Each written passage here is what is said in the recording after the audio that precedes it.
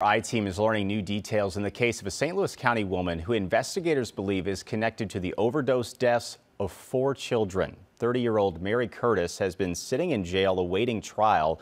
Today, she tried to get out on bond because it turns out she is pregnant. News 4 investigator Susan Elcory was in court and joins us with the new developments. We just learned about this pregnancy, and Mary Curtis is trying to use it to get out of jail, arguing the safest thing for her unborn baby is her at home. Today, the judge sided with prosecutors who believe this baby's best chance is keeping Curtis locked up. Curtis's lawyer says she's about 6 months along, meaning she would have been early in her pregnancy when she was arrested in March.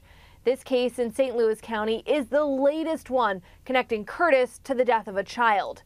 In March, prosecutors say Curtis was babysitting a friend's 1-year-old when the child died from a fentanyl overdose. At that time, Curtis was actually out on bond in the case of her own child's death. That's from March 2022 in the city of St. Louis. Her 17-day-old baby died from what prosecutors are calling chronic methadone exposure. Those are the 2 cases Curtis is charged in, but investigators linked her to drug-related deaths of 2 other babies. We learned more about those in court today. Prosecutors say in January 2020, Curtis had twins. Both were born with drug exposure. They died when they were 2 days old.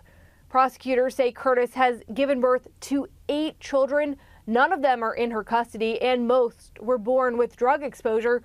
Certainly a case that we are going to continue to follow. Susan Elcory, News 4 investigates. The St. Charles